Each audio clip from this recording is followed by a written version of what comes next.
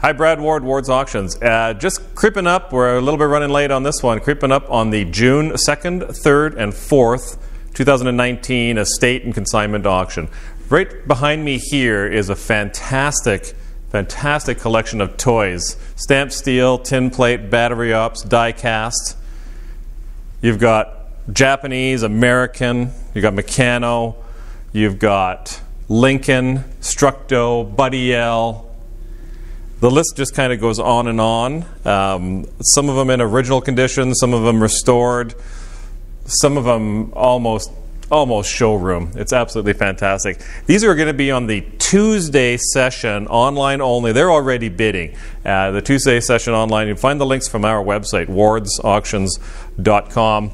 So this whole wall is filled with them, and into the cabinet as well. And this is, of course, in the West Bay of the sales room. So tomorrow is the viewing. The viewing is on the 31st of May, and that'll be from 4 o'clock till 8 o'clock in the afternoon / evening. 11802 145th Street, Edmonton, Alberta. And just take a look at some of the condition of some of those dinkies. They're like brand spanking new. There's some Britain's toys in there. There's a Batman, probably a Matchbox. I see a wind-up motorcycle. I see a wind-up submarine. A couple of wind-up motorcycles, actually. I see military pieces. There's probably Schuko in here somewhere. Here's some dinkies in the boxes, larger ones and smaller ones, and good vintage stuff as well. Just about 300 lots in the toy sale. There's also, not in the camera view right now, there's also quite a collection of hockey cards, different estate hockey cards that have been sitting, and other cards, hockey and so on, that have been sitting in a estate for quite a number of years, and that was the Michael Palalik estate that we will be selling quite a bit of stuff, furniture. Most of the coins in the sale came from that sale. So let's have a look at the rest of the auction. So the main room for the live sale is about 460 or 70 lots, something like that. Just a nice, comfortable sale, but some awesome pieces, including this nice, I'm going to call it Canadiana roll-top desk. It's an interesting piece. I'm not going to close it all the way up because we don't have the key, so if I accidentally latch it, I'm going to get in trouble. But it's an interesting piece because it's so narrow and small. It does have a little pull-out writing surface there, so really neat. This is an original. I did focus on this one on a video earlier. This is an original pastel on sandpaper. 462 is the lot on that one. You've got Michael Tickner. We've got some other terrific original artworks in the sale. Leather works here. 3 or 4 lots of that. Not antique, but Victorian style. Wardrobes. There is mid-century modern in the sale, 2 or 3 pieces, 4 or 5 pieces. There's quite a selection of Evesham. Evesham, very popular. Not too often you get actual table settings. You get serving pieces more so than table settings.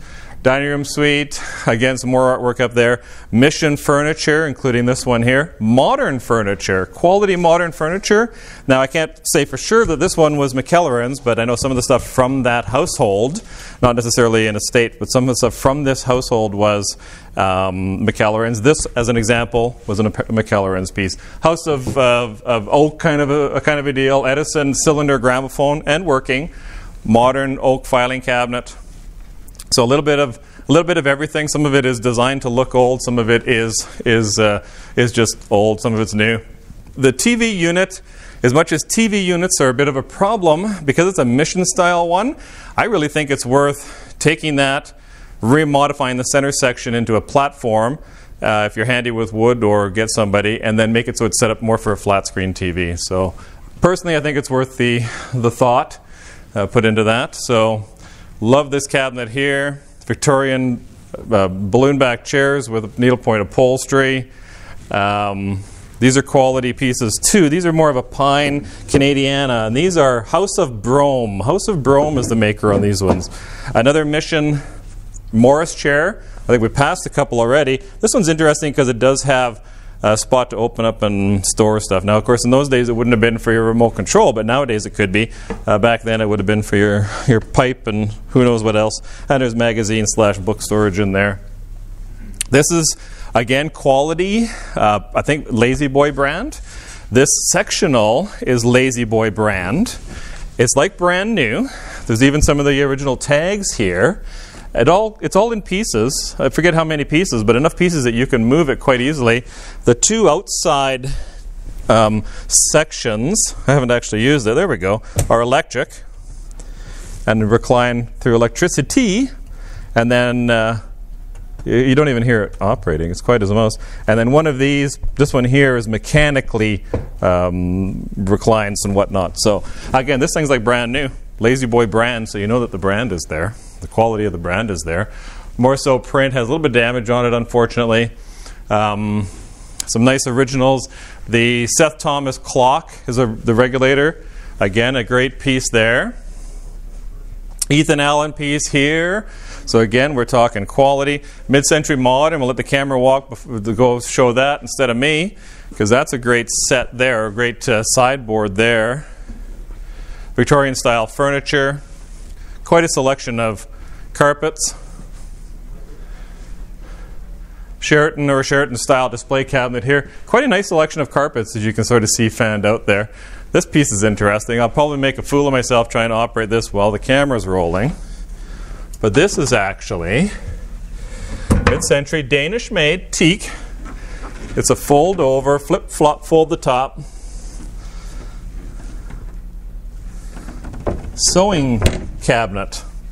Have your sewing machine in there or whatever, you pull it out, do whatever. I don't know, I don't sew, but that's kind of the basic idea behind it. And it folds up, you know, like a Murphy bed sort of a deal. And it's Danish teak. The desk beside it is Danish teak. So again, mid-century piece. It'll have a fitted interior. Clean as a whistle. I mean, look at the quality. Even in the inside drawers, dovetailed. So that's a mid-century. This is a pull-out ledge for support. People often forget to support the drop fronts as they're opening them. Sterling silver in this cabinet. There's flatware and so on.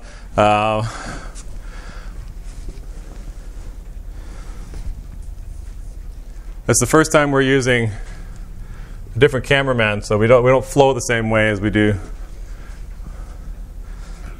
So that's okay. The polar bear up top is a Royal Dux. I think the elephant is Royal Dux as well. Then you got Dalton. This is cloisonné, and when you look at cloisonné like this, you get to see what the difference is on, you know, premium cloisonné. There is, I can't say for sure if this one is, this crystal down here is Waterford, but there is some Waterford, there's Stewart, there's Webb and Corbett type crystal in the sale. There's a vase. That's a big one. It's a bud vase. Yeah, exactly. And in here, again, some Daltons and so on. Pay close attention to lot number 105 if you're into the Asian ceramics, because that's an awesome, awesome pair there. Art glass, Moorcroft. These two figures up here are Royal Worcester, proper antique stuff. You got Hummel figurines, you got ivory, cast, the RCMP bust here. Mahogany drop-down desk. A couple of, you know, these are modern pieces. They're from the same house as the big tall one. Remington bronze up here, and another little couple of bronzes. This is, I'm told, for weighing newspapers. So I guess when you would ship a newspaper, nowadays we just email it, so it's different. Draft screen, nice small. This is one of the nicer samples that I've ever seen of a draft screen. You can raise it up and down depending on where the draft is coming from. A piano, wonderful piano. I'm sure it's actual ebony and ivory. I'm going to screw up the pronunciation. Julien Quideau's pianos out of Quebec. Came from a nice home right in Glenorchy here, not far from the office. And she's moved off to wet climates in Victoria, Vancouver area. And so she just can't house that anymore.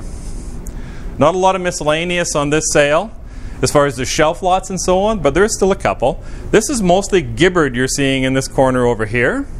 Another grandfather clock. I think we have a couple in the sale. This is Lexington, this big dining room suite here. So we're talking about a modern antique style, but high quality piece.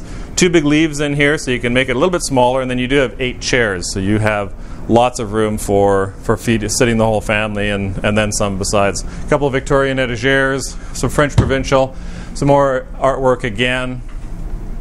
Peter Shostak behind us there. We missed that one, so don't discount that. No, you're not going to discount it because it's an awesome piece.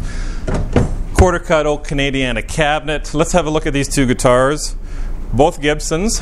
You can see that Michael's still working on the website. That's how far late behind we are, and viewing is in what, 20 hours. Two Gibson guitars, American made, mint condition. Like, they have very, very little miles on them, which is awesome. Both with Gibson brand fitted cases. Let's have a look at some jewelry and some pocket watches before our video becomes an hour long.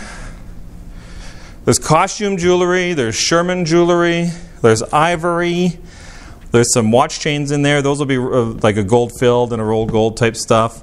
Up here we've got a nice selection of antique pocket watches. You're probably going to find that they are mostly working. So you got the hiccups now. They may not be wound right now in the video, but they're mostly working, and we do mark in the catalog if they're working at time of cataloging.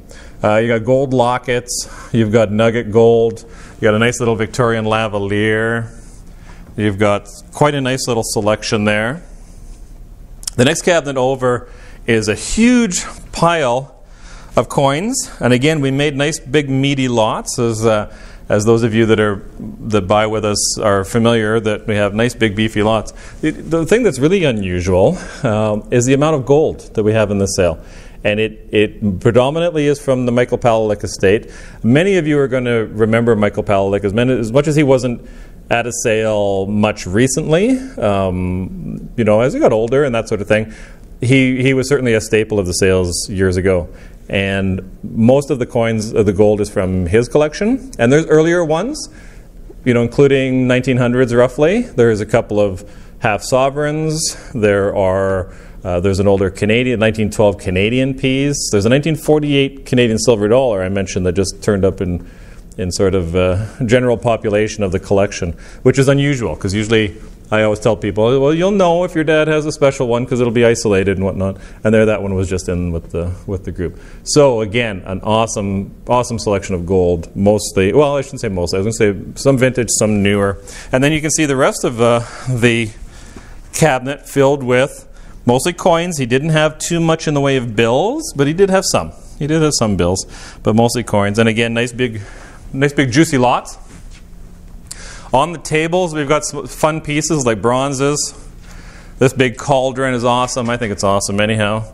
Love story pieces there. A banjo. I love the artwork. This guy here, he's like the keep on truckin' dude. He is the epitome of a musician. Long hair, smoking fresh Canadian reefer. Got the pot t-shirt on. He says, I'm a musician. Not to stereotype or anything, wouldn't want to do that. This is another terrific piece. Wilner is the brand name. And it's in excellent condition for its age. This is approximately 1948. There's a paper label in there. Steve did post a picture of that label. It'll be hard to read, but you'll be able to read it during the viewing. But you can get a pretty good sense of it. This is quite a nice collectible piece. I don't know what it's worth in hard dollars, but it's quite a nice piece. There's some Oriental chargers. And I'm talking about some decent product here. So don't discount some of this Oriental product. It came from a different estate that was also a very large collector. In fact, I will... Jane, can you bring me that box of auction chits? This is a neat piece as well. I don't know if this was... I don't think it was a factory built. I think this is more of a craftsman piece, probably Inuit craftsman piece or a combination of. They're not in the habit of using oak and beveled mirrors, but we do have what I assume are like walrus tooth and that sort of thing on there to use as hooks and so on. I was mentioning not the estate, not Michael's, but a different estate where we opened up a piece and there was all these auction chits inside it. And we did cover this before, so I know some of this is rehash. So you've got from my mom, way back in the day. This would be back in Chit's day, so 1980s. You got dates in here from 1982, Cripps Antiques and Auctions. Arthur Clausen's Auctions is the green ones. The catalog is Claude Auctions. There's some more of my mom's. Those were your staples at the time of the antiques auctions. You also had Royal City coming and doing the traveling road show. You had the Haynes group down in Red Deer. So this was all in a a porcelain that we unpacked from the house. So it's kind of neat. I knew all of these people. I sold the Claude estate. My mom and I sold the Claude estate in 1999 in St. Albert. And of course, Charles Cripps came and helped me at our sales after my mom passed away. So he was at every sale for a little while. I loved the way he auctioned. And of course, Clausen's. I mean, I worked at Clausen's sales when I was a teenager. So interesting. And obviously, we are the last man standing, is what it boils down to there. This tractor is from the Powlek estate. It's either 31 or 37 hours. Either way, it's like brand spanking new. It's got the big mower on it, and again, it's like brand spanking new. So this is out of there, and some of the other stuff that's in the back room that we'll get to is from his estate too. There's geodes. This is from his estate. All this petrified wood and geodes and garden waste, Jane likes to call it, but it's cool garden waste. Another little bronze. This is a representation of peace pipe, and this is a Russell piece. Now, that's kind of cool. This is one of my favorites in the whole sale for no good reason. Probably a nickel plated or something like that, and it's a cast. That's got to be like a 1950s lamp. I love that one. Love it. More porcelains down here. Quality crystal, including things like Waterford and so on. The peanuts jar has to be just from where it came from and whatnot. And, planters made in Canada. Correct me if I'm wrong, but I think that's an authentic one. Slag glass lamp. Neat pot here, copper with the lid still intact. I know we've been rambling on and rambling on and rambling on. Let's go see what we have next door and call this thing a wrap. Thanks. If you're looking in the viewing on viewing day and you haven't seen this room, it's because you haven't found this room. This is the West Bay is kind of broken up into a few rooms, so make sure you come into here. There's some good artwork in here, some nice original stuff, and lots of small estate wares. So make sure you get over to here. Snowshoes and framed mirrors, and there's watercolors and prints and sat irons and all kinds of good stuff. So you're going to want to make sure that you get into this room as well. So on the Monday of the sale is online only as well. And you're looking at about 400 lots, and there's everything again. Victorian cheval mirror sitting in front of me, or vanity mirror. There's artworks. There's leather upholstered furniture. There's a huge selection of paintings. I think I'm going to say 100% of them are unframed, if I'm not mistaken. Let's say 99% of them. And they are from Crane Thomas, and they are Crane Thomas from the Crane Thomas estate. So the family has consigned those. We did sell quite a few of them, kind of a piece at a time, in the most of last year and maybe even the beginning of this year. And this is what's left, and we just let's just get rid of them. So you're actually going to find many, many lots, 15, 20 lots, and each one of them has 4 or 5 in it. Huge collection of coins in this sale. You're also going to find them, as we already showed you, for the Sunday sale. But this sale has a lot as well. And you need to take the time to go through them, because we did put pretty decent sized group lots together, which means there may well be treasures in there. You have to keep in mind that we found the 48 coin, silver dollar, just sitting in with general items. It wasn't sort of singled out in his collection. There was 2 or 3 of the gold pieces that were just in amongst the other coins. So as opposed to a lot of the collections, we get used to them being out and being in a specific area, isolated from the rest. Salvador Ferragamo shoes, Vera Widiak estate. So we talked about that earlier, and what you have here's a very gently used shoe, but I mean almost not at all. She must have been just a wonderful lady. I wish I would have been able to meet her. But some of them never used. This has never been worn other than once in the store when it was being sampled. Some of them have original boxes. We didn't necessarily match up to make sure the box had the right labeling for the shoe. There's only so many hours in the day. Never been used. Italian leather. Mostly size 8. Some really high-end hats, high-end gloves. The clothing racks are absolutely fantastic. You have to have a look at the clothing racks. Chevrolet pickup truck, fully loaded of the time, and it runs quite nice. It was the acreage truck, so there's a bruise or two on it, but it does run really nice. It's got the medium-sized V8 and automatic transmission, and again, fully loaded of an 07 vintage. Put 160,000 kilometers on it, and it seems to run really nice. The Ford LTD that was in last month's sale is in the sale. Never got moved, never got paid for. Somebody kind of got themselves into a little bit of trouble with me over that, but not enough to warrant an assassination. So it is in the sale here. So, and I should probably reach out to the underbidder from the last month and let them know, but they probably are paying attention anyway. The lawn gear is from the Michael Palalik estate, and there is a lawn tractor in each day. You got the rototiller. I don't think that rototiller's ever been used. It's got maybe once or twice, but that's about it. Some new and packaged product. Everything from heaters to, I think the shop vac might have been used once. This compressor's never been opened. Little Campbell Hausfield compressor, never been out of the box. Some other pieces never been out of the boxes. This whole rack filled with prints, all one lot. You don't get the rack itself, but all of the prints inside. And there's some other unframed prints as well. So there's a million of them. You get them all, the prints, all one lot. So I have a little bit of fun with those. As I mentioned 2 or 3 times in the last video and over the course of the last months, this is the last of the estate of Vera Widiak. We had her, I mentioned in a video the other day, where her house is hopefully sold, technically sold, still waiting on probate though. And if that gets delayed, it can screw things up. But hopefully everything's good, because obviously the buyers are sitting there waiting for their house. Her clothing, you know, most of, and all of this stuff, 80-90% of the stuff was in dry cleaner bags. It had been dry cleaned, brought, hung. There was just a pile of it, and it's all vintage, mostly brand name stuff from the 60s and 70s. You know, the quality. I mean, I just wish I would have known her. She must have had a heck of a lifestyle. Look at this. The weight of this sequined and beaded cocktail dress is awesome. It's quite heavy. It's not like the stuff you get today that's just so femma that, you know, there's no weight to it. It's such awesome product.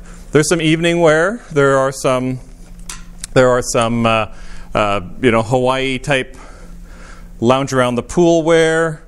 You know, a lot of the names I don't necessarily remember as I'm going along here, but they are well cataloged. This is on the online session of the Monday.